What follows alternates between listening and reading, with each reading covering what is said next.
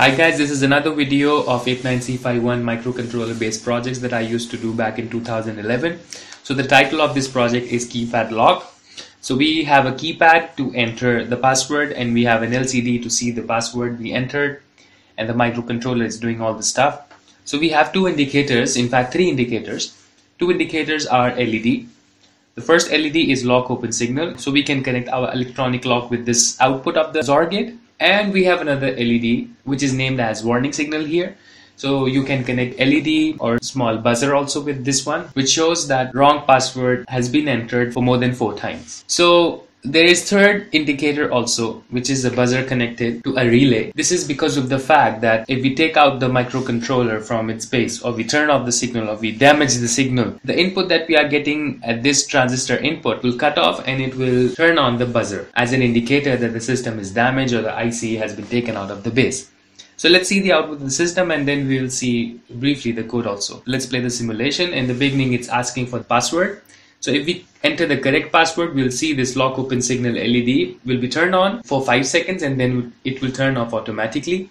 But if we enter the wrong password for more than 4 times, this LED will turn on and the system will start at that instance of code. So let's enter the correct password first. Okay, the correct password is 23456. It is a 5-digit password which is already burned in the microcontroller. So if you are using this keypad lock, you can change that for whatever it suits you. So for me, it was 23456. So let's enter the correct password. Now the lock is open. This LED is turned on for 5 seconds and then it will turn off. Okay, now we will enter the wrong password for 4 times. First time, second time, third, and for the 4th time when we enter the wrong password, we'll see that the system will stuck over there. So it says sorry, no more tries, and the system is stuck here. This warning signal is turned on. So if it is an LED, it will turn on. If there is an alarm here, it will start buzzing. So we can catch that guy who entered the wrong password. Okay, now the owner knows how to reset this lock. So in order to reset this lock, what you have to do is to press this button 2 for about 8 seconds and then the system will be reset.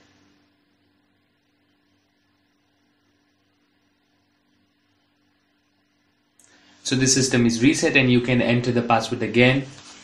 So you can use it again as a lock. So let's see the code. So this is the code of the keypad lock. At line number 45 here, you entered your desired password. And over here, from line number 54, we run a for loop for 4 times. And it checks for the password. So for example, if you enter the correct password, this is how we are matching each element of the password you enter with the already burned password. If the password is true, this if statement will be true. And then you turn off the output for 5 seconds and you turn off the output again and you go to start, which is the starting point again. And if the password is not true, the count value will be less than 4. So this if statement is not true, and then you come to this point of the code where you will be stuck at this point and it will turn on the warning signal until the owner comes and press the button 2 for about 8 seconds and then it will reset again. So this is the code of the project. You can access the code from the GitHub repository. So this is all for this video. Before I end this video, I would like to warn you that now this video is on YouTube already and the code is uploaded on GitHub. So do not use this code as it is and do not use this circuit as it is. This video was intended to give an idea how to make a lock using microcontroller and a keypad. So if you want to make your own lock, you can understand the concept with this video and you have to implement your own technique, a new code, a new hardware in order to make it more robust and useful for you. So thank you for watching. I hope you liked it. Bye.